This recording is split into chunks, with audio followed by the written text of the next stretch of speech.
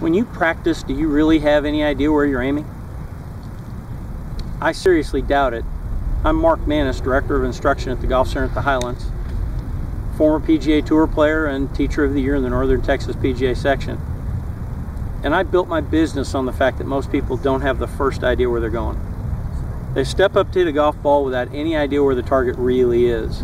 Now they think they're hitting it at a target because they set up and they turn their head and look and do all that, but in the end, they really don't know where they're trying to go.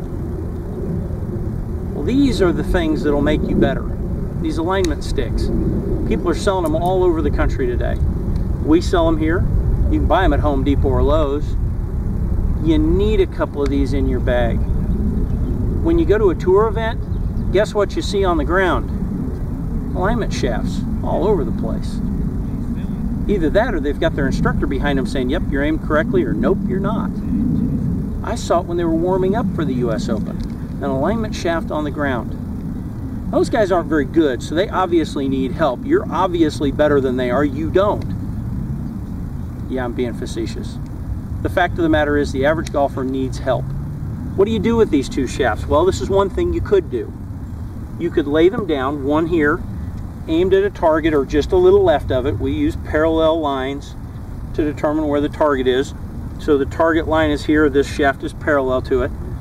Then you would take the second one and you could put it like this. You could make a T. Guess what? Now I get to work on ball position. Now I don't have these lined up perfectly to the camera. That was never the point. I want you to understand how to use them. Not necessarily am I using them properly for you. I'm using them properly for me. The ball position now will set up. I've got a 7-iron in my hand. My ball's slightly forward of center. That's how I do it. You may have it in the middle. You may have it up by your left heel. That's entirely up to you and your instructor. In my case, I just want to know that you're practicing something that makes sense. So with these shafts on the ground, I can now take my time and do a partial pre-shot routine every time, looking at the target, spending more time out there, less time down here, which, by the way, is what the golf course is all about. On the golf course, I need my eyes out there on the target, thinking about the shot I'm about to play, not about, well, let's see, how's the ball sitting? I got to get on this and figure out exactly what mechanical motion I'm going to make. No, it's about a target. It's about feel. How often do you actually step up to a shot and have exactly the right yardage? Probably not very often. But all you ever do on the range is hit a full swing. In my case, I'm going to sit here and I'm going to hit a little less than a full swing to a target that's fairly close. I'm working on controlling the golf ball. That's what the range is for.